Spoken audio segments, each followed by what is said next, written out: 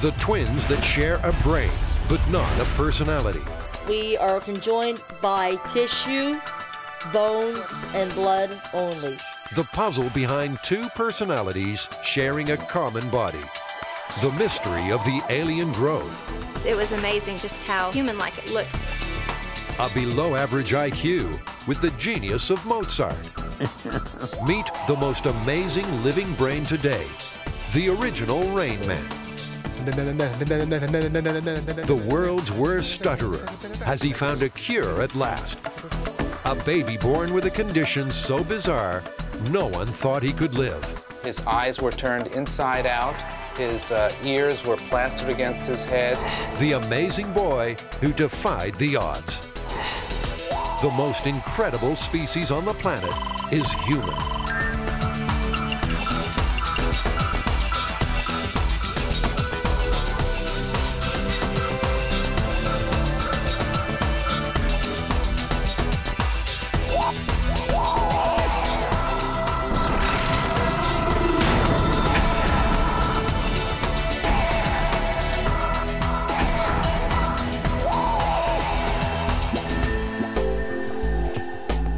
Siamese twins were once regarded as freaks of nature. Medical science now prefers to call them conjoined twins. And at 43 years of age, Reba and Laurie Chappelle are the oldest living female conjoined twins in the world. They're craniopagus twins, joined at the head. They also share a third of their brain. Incredibly, their personalities are almost opposites. I am more like the introvert.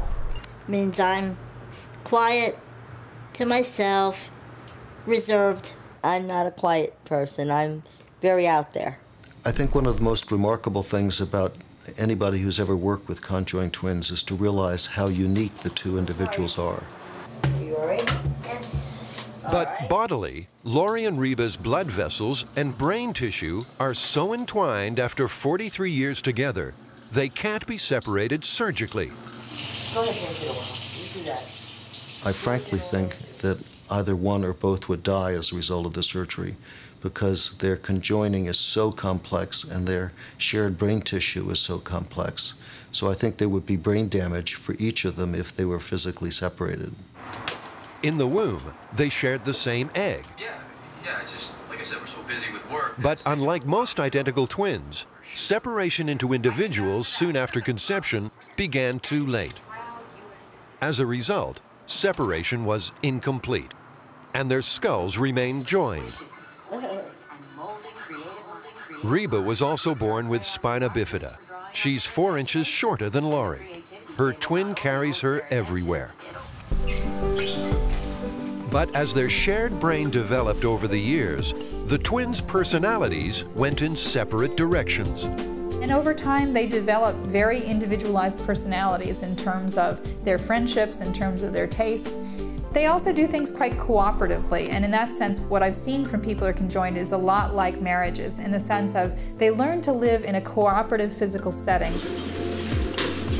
Laurie is the homemaker. She adores the daily shopping.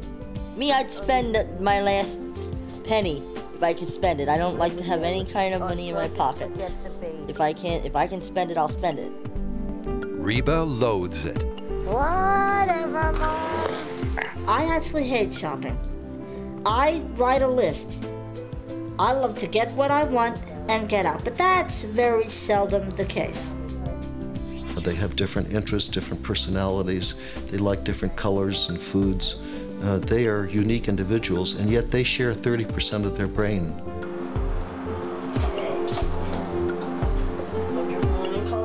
But how do conjoined twins share life's more intimate moments, like love affairs? I've had 4 boyfriends.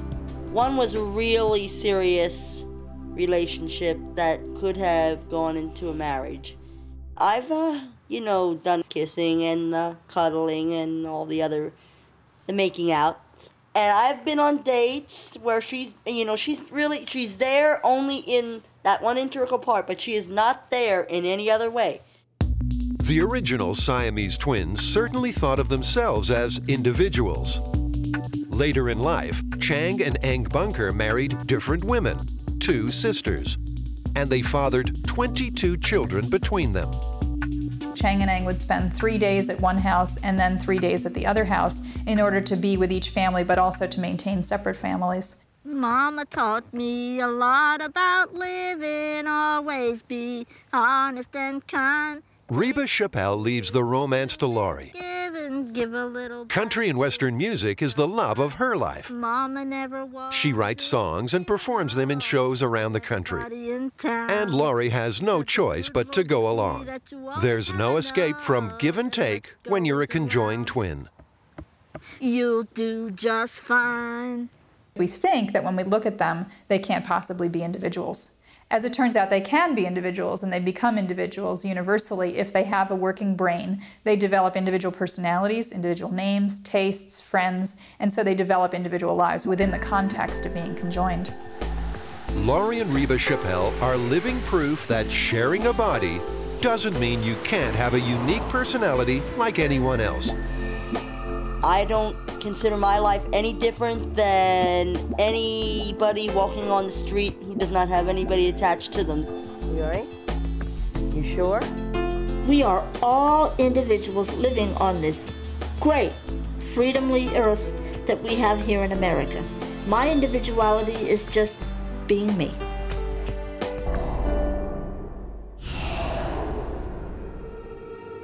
Marvel or monstrosity? But it is indeed a fetus. It's not completely developed. A birth so bizarre, it's just some sort of freak occurrence. It defies belief. It was amazing just how human-like it looked. The Kleinmans were like any couple expecting their first child. 5 months in, Christy was enjoying a normal pregnancy. But then, a routine sonogram showed something terribly wrong with her baby. It was very difficult for me because I felt I was the one protecting and taking care of the baby. Doctors told her that a strange object was growing inside her fetus. Christy was stunned. It was, inside my body. You quit smoking, you quit drinking, you make all these vows in life to better yourself, to be the right model for your child, and to do everything, and then the things you can't control. What could the unidentified mass be? A tumor? A cyst growing out of control? 4 months later, 8-pound, 13-ounce baby Waylon was born. It was just a beautiful miracle to live. You wait 9 months, and you can't think of a single holiday or event in your life more special. But the new parents were shocked at what Waylon had brought with him into the world. When he was born, a specialist just kind of felt in his abdomen to feel, if anything was odd or different, and they felt the mass. Trapped inside Waylon's tummy was another fetus, a parasitic fetus. A twin growing inside a host twin is an incredibly rare occurrence, recorded a mere 76 times in 2 centuries. It's called fetus in fetu. Fetus in fetu is a rare congenital anomaly where a twin becomes entrapped or encapsulated within the abdomen of the host twin. Waylon was just 2 days old when doctors surgically removed his twin. What they discovered astonished them. The stillborn fetus had lived for 18 weeks. After it stopped growing, it remained suspended in its own amniotic sac, while Waylon's body continued to grow to full term. When we saw the photos of Waylon's fetus, it was amazing just how human-like it looked compared to others. It had 2 arms, 2 legs, 2 hands, 2 feet, deformed fingers, deformed toes, a deformed cranium, a heart, a penis, a scrotum, spinal cord, its own amniotic sac within Waylon.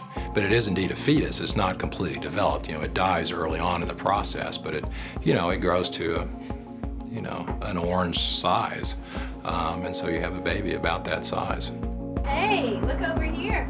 Now a happy toddler, Waylon survived his ordeal. The strange case of a fetus that grew inside a fetus. It was a medical mystery, and once that isolated event was removed, he's been a very healthy, stable, active boy. Some parasitic fetuses do survive beyond the womb. They're born attached to their co-twin, but with an incomplete body. They have no brain and no heart. They feed off their co-twin's blood supply. Indian-born Lalu was perhaps the most famous of all. He paraded his parasitic twin around the carnival circuit during the late 1800s. And what he had was a couple of legs essentially sticking out of the side of him. Nowadays, surgeons will remove those extra parts. It's not always easy, but they'll do removal of those extra parts. Lalu and his twin shared a bloodstream. Lalu could even sense when his twin was being touched. We don't actually know what happened to him because he's sort of lost to the record. But what we do know is that people were very fascinated seeing this kind of conjoinment. I've been stuttering since I was 4. It's had a positive and a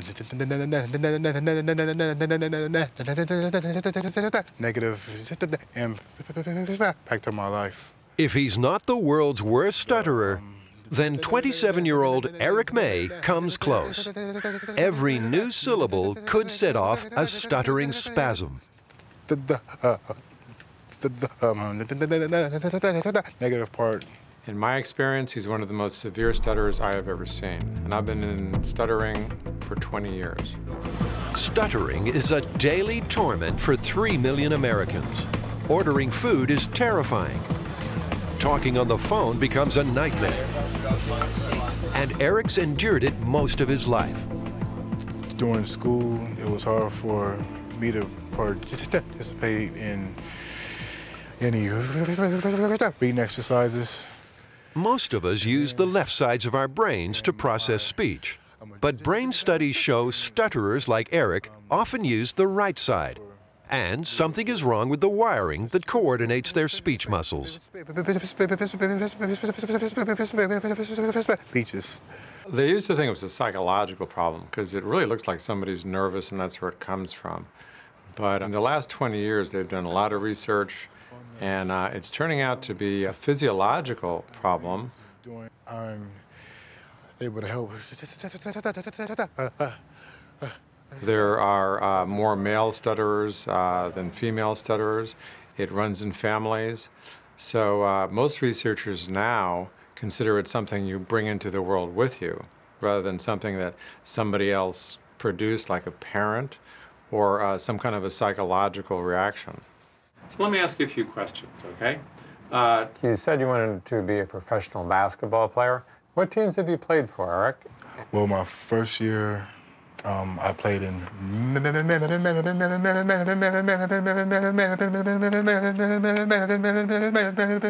Eric is now stuck on the letter M.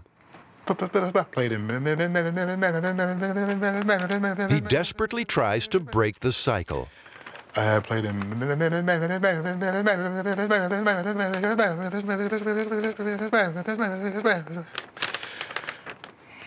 My first year, I played in... This is now Eric's 4th attempt. I can't get it out right now. I'm trying to say.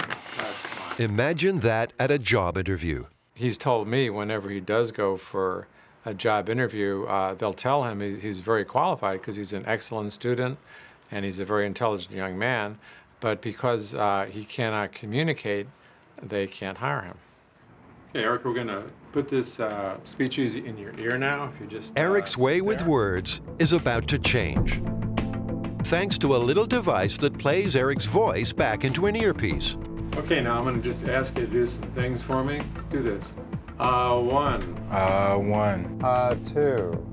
2. 3. Eric hears his voice with a tiny delay. 1, 2, 3, 4, 5.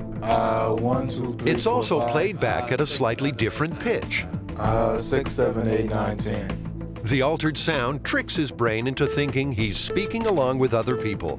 Monday, Tuesday, Wednesday, Thursday.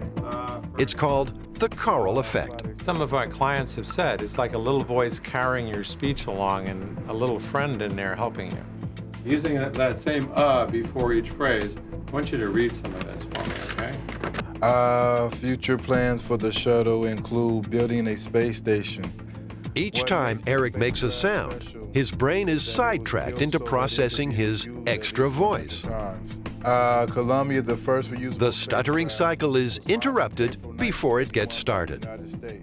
Lab tests show a remarkable decrease in the number of words that trip Eric up. I only got a chance to play with him on the court. Who won? He did. Okay, very good. And all he wears is a miniature electronic package. You can see it's very tiny, first of all. This red part goes inside your ear. The only thing you can see in the canal of your ear is this little flesh part. With an 80% success rate, the device is a godsend to severe stutterers like Eric. Tell me what you did over the summer. Over the summer, I was preparing for basketball, training. It's like an off season for me. The difference is incredible. Oh, he was just overjoyed. He really was. It was the first time in his life that he was able to say anything he wanted to. Tucked away unseen, this little audio device is transforming Eric's life. From this, by the unit, to this. Columbia, the first reusable spacecraft, was launched in April 1981 by the United States. This space shuttle acts. We're just applying the head ring here. This man is about to have brain surgery, and he will be awake the whole time. You're looking at the next big technological breakthrough, a tiny device that actually jams electric signals within the brain. In a normal brain, you would not hear that sound. The deep brain stimulator is the latest cure for the terrible tremors of Parkinson's disease. 1 million Americans suffer this debilitating condition. The shaking begins in middle age, but can strike anyone in the prime of life. Sam Cady suffered tremors for decades. And as I say, very embarrassing and very annoying. Not only embarrassing, but it was very annoying. You want to start to do something and all you're doing is shaking, and it was irritating. Sam, why don't you try and take a drink from pretend you're drinking from your coffee cup here. Until now, everyday tasks have been impossible. So when he's trying to write, trying to use a computer, trying to drink and even feed himself, it becomes quite disabling. So he has a deep brain stimulator. We can turn it on with this little device here. Now, tremors disappear the instant Sam's deep brain stimulator is activated. Just that quick. Try it again. Now we'll turn it off. Pretty amazing, huh? Arnold Nash is another Parkinson's patient. He's next in line for this remarkable surgery. All right, we're just applying the stereotactic head ring here. Neurosurgeon Dr. Kenneth Ott is preparing to insert the electronic device deep into Arnold's brain. Tightening these so the frame doesn't move. Our accuracy is dependent on this frame. This is precision surgery. We call this the bird cage. The bird cage holds the head rock steady during brain scans. These are little rods. Missed by a few millimeters, and other parts of Arnold's brain might be damaged. So when we do a CT scan, each cut goes through the head. It can see the fiducia markers here, it can see the head, and therefore the computer can make measurements and relate any spot inside the brain to this frame. Dr. Ott's target is Arnold's hypothalamic subnucleus.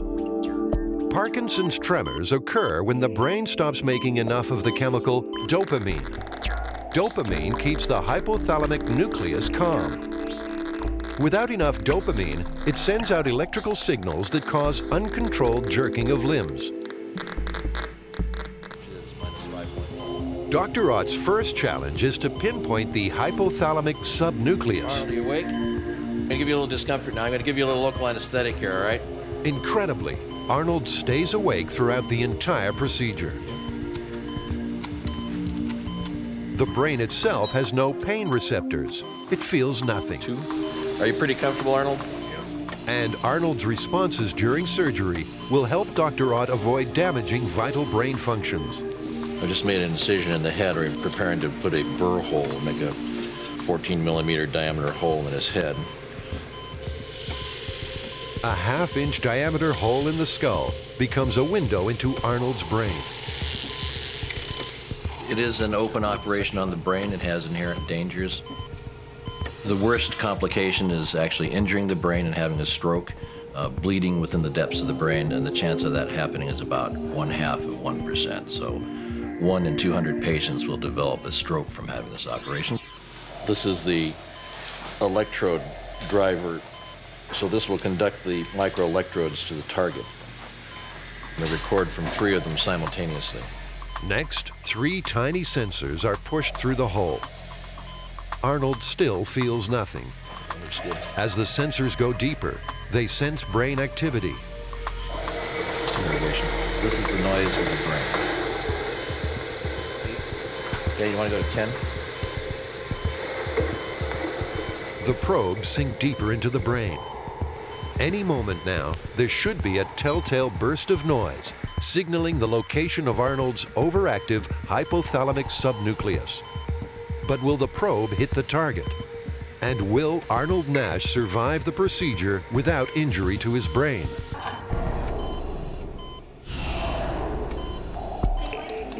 Arnold Nash has severe Parkinson's tremors. He's about to have an electronic stimulator implanted deep in his brain to stop the shakes. But first, surgeon Dr. Kenneth Ott has to locate Arnold's faulty hypothalamic subnucleus. It's difficult and risky, and Arnold's awake the entire time. The target is located by a giveaway burst of brain noise. 1 hour into the tricky procedure, success. In a normal brain, you would not hear that sound. You wouldn't see this hyperactive firing. So what you're hearing is the sound of Parkinson's disease and seeing the electrical manifestations of Parkinson's disease. Put this to the side a little bit, because I think we missed it here.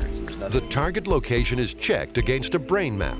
Yeah, I think we're there. Yeah. Okay. The location is confirmed.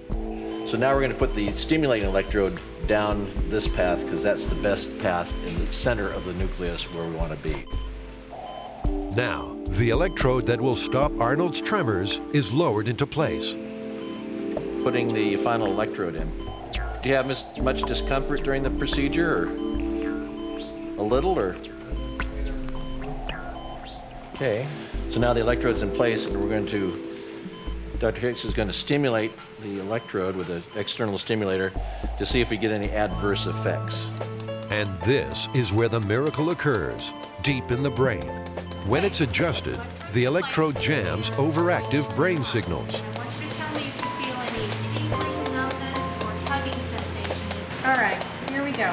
Arnold's renegade brain impulses no longer reach his hands. It stopped. How you doing? Good. Do you notice your tremor stopped? How you doing? Good. Any tingling anywhere? No? Later today, Arnold will have a battery implanted in his upper chest. You happy with that result, Mr. Nash? Good. All right. After a rapid recovery, all it'll take to stop Arnold shaking is the flick of a switch. For one-time sufferer Sam Cady, the incredible surgery was a life changer. But just the comfort of it, at home or anywhere, just a wonderful feeling that I don't have that problem anymore. Parkinson's patients one day, brain jobs for your average Joe the next. What's the limit in neurosurgery?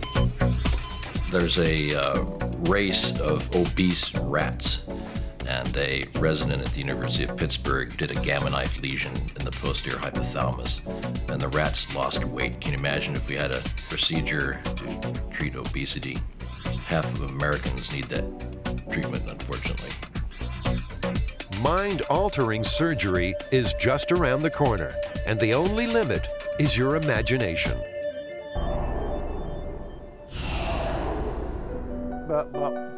He has an IQ of 72 with the genius of Mozart. He knows the complete works of Shakespeare, but has the motor skills of a 2-year-old. His may well be the most remarkable brain in history. We don't know how this mind works. You know, he knows every zip code in the United States. In many ways, he's kind of beyond description. We sort of hold up Mozart as the model genius. And Kim's ability seems to go perhaps beyond Mozart. Kim Peek is the original Rain Man. He was the inspiration for the 1988 movie starring Dustin Hoffman. Kim's true story is even more astonishing than fiction. He is a true savant. Just 1 in 20 million people are born with savant minds. Those minds are mentally impaired, but produce surges of sheer brilliance. Savants have an inexplicable gift for music, or mathematics, or the ability to absorb and recall vast amounts of information. Kim Peek can do all 3. He's beyond even most of the savants. From birth, Kim was described as severely retarded. He didn't learn to walk until he was 4. Even today, he needs help cleaning his teeth. But Kim can list all 27 amendments to the Constitution. 22nd is term limits, 23rd is the DC vote, 24th makes the voting process free. Every U.S. president. William Henry, Harrison, Tyler, Polk, Taylor, Fillmore, Pierce, Buchanan, Lincoln, Andrew Johnson, Grant. The 50 states and capitals. Boston, Massachusetts, Annapolis, Maryland, Columbia, South Carolina, Concord, New Hampshire. How Kim's damaged brain can do this remains a complete mystery. There are no real clues here as to why he can do what he can do. Kim's head is larger than normal, yet inside there are fluid-filled gaps where you would expect to find brain. You would look at this brain and expect deficiencies. So to see these added skills and abilities and talents that Kim has, it's a mystery as to where that comes from. Benjamin Harrison, Cleveland again, McCanley, Theodore Roosevelt, Taft. There is no off switch to Kim's genius. His savant mind is a vast memory bank. With astonishing recall, Kim endlessly drags facts and figures from the recesses of his amazing mind. But for all the millions of facts, Kim has limited ability to make logical links between them. For all its brilliance, Kim's brain lacks basic intelligence. Remember that old song that was from Oklahoma City, Oklahoma, Santa Fe, New Mexico, Phoenix, Arizona, Juneau, Alaska, Honolulu. Why? It's somewhat like a word processor in a computer. If you put something in, you get it back out. But you know, a word processor, that's not intelligence. I mean, that's not the ability to creatively think about problems and handle them and manage life. Kim can't dress himself. He couldn't vacuum a room or set a table, or sometimes, you know, in an absent-minded kind of way, he couldn't find the car if they went back out to the parking lot. But exactly how disabled is Kim's mind? With the help of University of Utah musicologist Dr. April Greenan, we've set up a test for the cameras. Dr. Greenan will help Kim play a simple musical phrase. Okay. If he can recognize it and work out which composer wrote it, it will be a logical leap that will prove Kim's mind is more than a mere memory bank. But will he pass the test? Does Kim Peek's savant mind really possess powers of higher reasoning?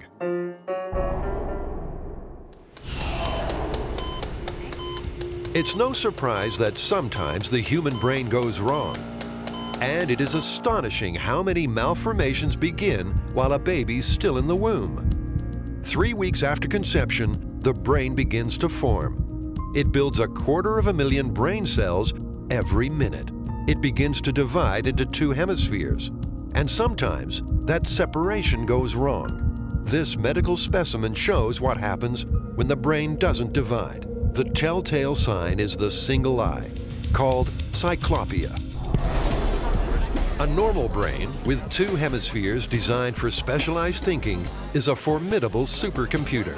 Its highly developed 100,000 million neurons are protected by a thick skull. They're also cushioned by 1/3 of a pint of brain fluid. But in 1 in 500 births, the body makes too much of that fluid.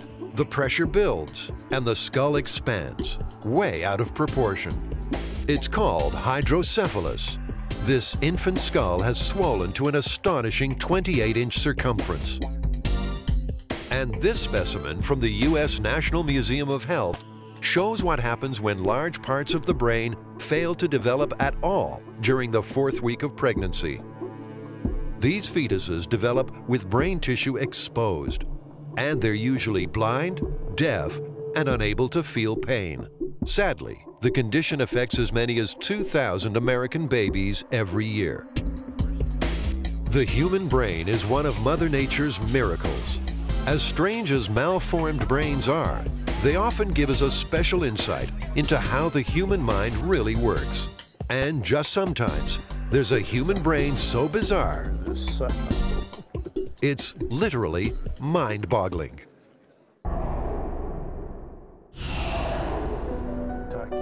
Kim Peek may have the most amazing brain on the planet. He's a savant. His brain is badly damaged. But that brain can remember the contents of thousands of books, and he can name the day of the week for any date. But is Kim's mind capable of more than computer-like feats of memory? What if I play this chord? Can you play We've set up a test. Kim is about to hear a phrase of music. Can he recognize it? And can he work out which composer wrote it? Yeah. What piece is that? It's called by its German name, but most people use the original name. What's the original name? Vlatva. Yes. Kim passes the test with flying colors. Connecting musical information as Kim has done is something no computer could do. We test Kim with another musical phrase. Who's the name of the composer of that piece? And like Debussy, he's French. Yes, you tell me the name. His name was Edvard Lalo. Lalo. Analyzing a musical phrase alone requires advanced thinking.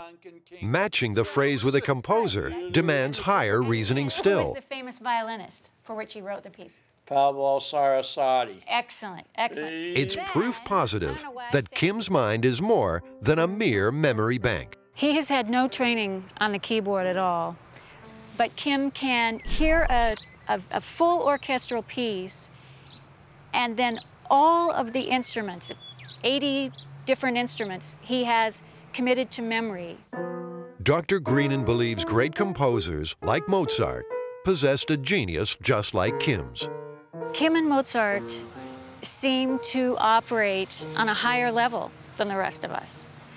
And occasionally when I think about Kim, I think, well, he has trouble buttoning his shirt or brushing his teeth because his brain is just occupied with higher things. And this kind of statement was frequently made about Mozart. Kim's piano demonstration for our cameras was a fresh revelation, even to his father, Fran. The piano thing that you did yesterday, it's just unbelievable to me. I didn't know he could even do that. But I guess as long as he's alive, he'll just keep learning more and more. But not everyone agrees that Kim's mind operates at genius level. When you look at this brain, you don't see something extra. You don't see something that would make anyone envious of having this brain. This is a brain that sort of more than anything else indicates damage. Kim's mind has one more astonishing feature. Unique among savants, his brain only has one hemisphere. There is no connecting tissue between the left and right side. Why this is, and what it means, remains a great unknown. There's been a lot of effort to determine how the savant mind operates, and no one has ever figured it out. So it is a mystery. Part of the problem is this situation is so rare You can't gather up 300 of these people and study them to find out, you know, what's happening with them. And in nature's trade-off between physical abilities and unbelievable brain power, there's a final twist. The more savants like Kim overcome their physical disabilities, the more they lose their amazing mind powers. In those places, Mr. Secretary. Kim's been reading phone books and encyclopedias since the age of 4. He still reads 3 books a day. While the experts bounce between theory and speculation, Kim Peek remains a living testament to the untapped potential of the human mind. I think Kim is a world treasure, that he is simply one of a kind. If his brain can do what his brain does, perhaps ours can do more than ours do. In the history of the world to this point, among the savants I don't know of any who would challenge Kim. I see kids that just light up when he walks over and puts his arm around them and tells them the day they were born and the day they're going to be 65 so they can retire, and all these things. And it's just, he just loves people. And it isn't just one-way love. Suddenly it comes right back.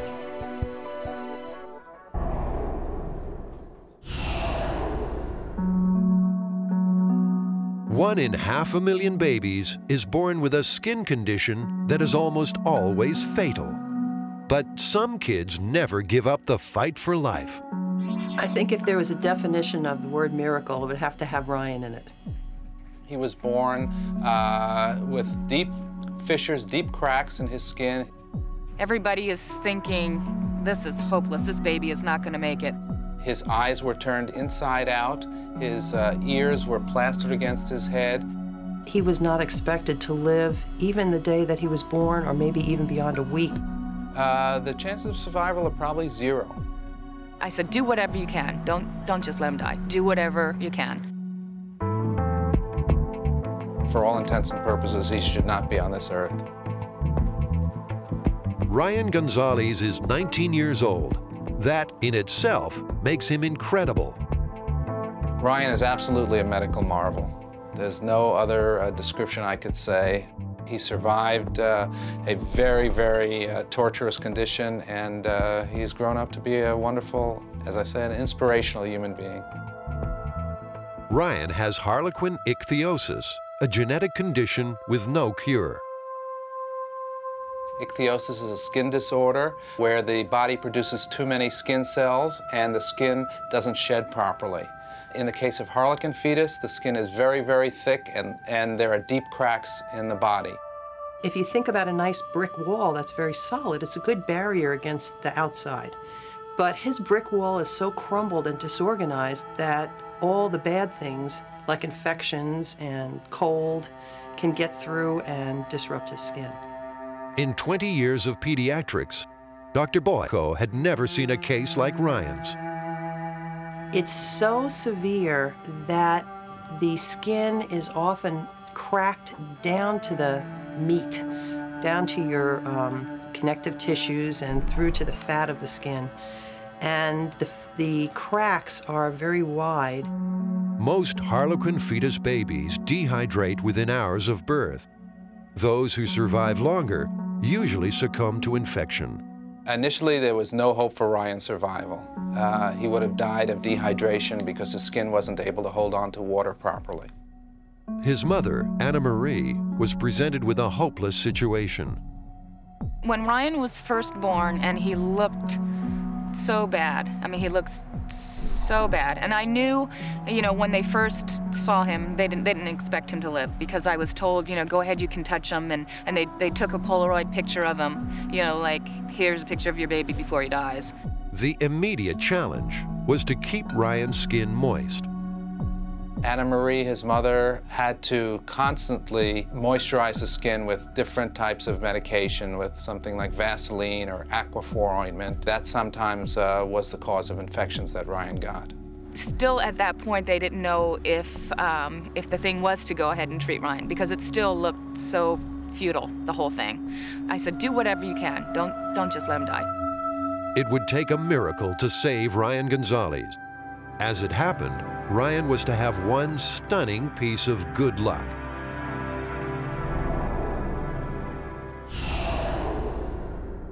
Ryan Gonzalez was born with harlequin ichthyosis. It's a genetic skin condition that leaves the baby vulnerable to infection and dehydration. Harlequin fetus is caused by a genetic mutation. It's what's called a recessive condition, which means that both parents have to have the gene and transmit that gene to the baby. The mortality rate is almost 100%. The condition is so rare that Ryan's doctors were at a loss as to how to save him. They didn't know how to treat Ryan because they didn't know what it was. They knew it was some type of genetic skin thing, but no one there had seen it before. Then, Ryan was lucky enough to find the right doctor at the right time. I'm ready. You ready? Dr. Charles Friedman was his $1,000,000 shot. Ryan, how are you, buddy? Hi, Anna-Marie. Good to see you. Good to see you. Thanks, Ginny. You're welcome. That's all I need. Ryan was a pretty tough cookie. Yeah, he was definitely a fighter. Open real wide. Very good. Excellent. Everything looks great. In 1984, Dr. Friedman learned about harlequin fetus while on sabbatical in London. I saw a variety of skin diseases, including many varieties of ichthyosis. 3 months after his return, Ryan was born. They were in the same hospital. It was a coincidence that saved Ryan's life. With every medication available to them, incredibly, Dr. Friedman's treatment was a prescription acne cream. When I first suggested using Accutane, an acne medicine in Ryan's case, the neonatologists were a bit taken aback. Accutane is like a heavy-duty dose of vitamin A. It makes the skin more flexible, allowing it to shed. They decided to give it a try because without it, Ryan would have died.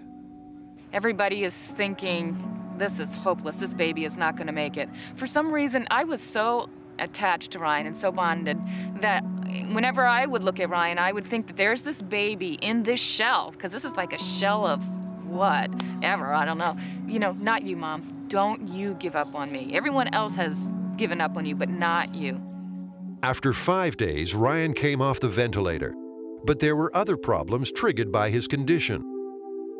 His skin was so tight, his eyelids turned inside out. Plastic surgery helped, but it often happened again when he cried. For 4 months, it was touch and go. I think the major problem that Ryan had was that he didn't grow properly, and we really didn't understand why he didn't grow. With a normal food intake, Ryan was still starving to death. At 9 months, he was sent to the university hospital to find out how many calories he needed to grow. The university made a stunning finding. Ryan was growing skin cells at a superhuman rate to replenish the layers he shed daily because of the acne medication.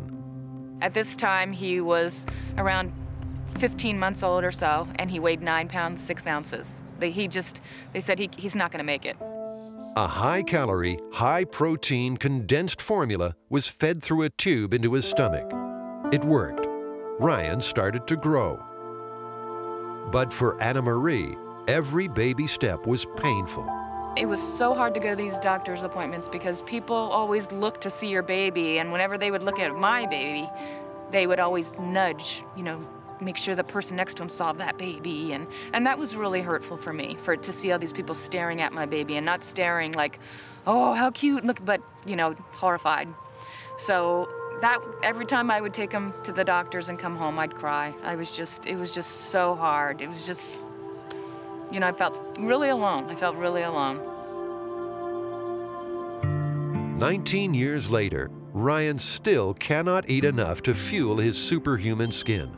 He takes food supplements while he sleeps. The Spider-Man mask is to keep the feeding tube in place. Oh, look at this. Remember this when you started playing the guitar? Yeah, my first lesson. For the first few years of his life, I guess I really didn't know how long Ryan was going to live, because I know that every single birthday up until when he was 5 years old, and when I would have a little birthday cake and be doing a little birthday celebration for Ryan, when I would be singing happy birthday to Ryan, I would be choking up and sobbing, because it would hit me that he made another year. Life for Ryan Gonzalez is like an endurance race. He's been hospitalized close to 100 times. His treatment is trial and error because no one expected him to live this long. Ryan Gonzalez is certainly, to me, one of the most inspirational people that I've ever known in my life. He has overcome odds of probably 1,000,000 to 1 in living. He now is going to high school, has lots of friends, swims and bike rides and triathlons. Let's go! Which is quite amazing when you think about it, and something that I certainly don't do and can't do. There is no cure for harlequin ichthyosis. Ryan's skin has no defense against infection, disease, and sunlight. But rather than cocoon himself away from the outside world, Ryan chooses to meet every challenge head-on. Swimming is terrific for Ryan. First of all, because the water is nice and cool, it's a natural cooling for his body, which can get easily overheated. Second, the water supports him, but it's not so hard to push against that it's going to hurt his skin or slough his skin off. Anna Marie never thought she'd see this day, watching her son compete in a triathlon. For him to go from what he was like when he was born with such a rare, severe skin condition, and to be able to be out swimming a mile in salt water is just unbelievable. One day I saw him, he was standing at the rail looking out there and watching the swimmers, and I told him, I says, Ryan, do you want to do this? And he says, I could never do this, look at me, there's no way I could do this. And I says, yeah, you could, man. And I says, let's do it, My first shot, I didn't do that good. It was painful first time because my skin was sensitive. Yeah, we got 8,000 riders going to Tucson for the race. It'll be fun. Everybody in the group we ride with is really inspired by Ryan. We take the beginning group and they're like, we're couch potatoes, but look at Ryan. It's really neat to have him out there with us. Ryan has made medical history. There are some kids that are still alive with it, but I believe Ryan is the oldest living person with it. I'm sure if you said to somebody, I can look into the future and he's going to be a triathlete, they would have locked you up in a loony bin. It would be impossible. So I think Ryan had such a strong will to live. He has a mother that loves him very much, and he had really aggressive medical care in the beginning. The hard part is never over.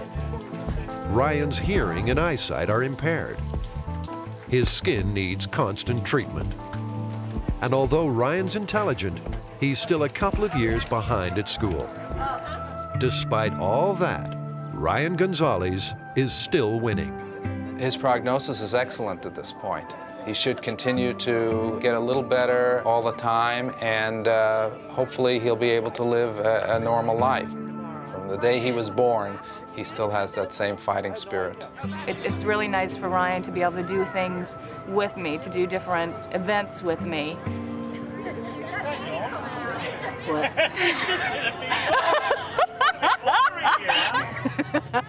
Can you keep grabbing me? Well,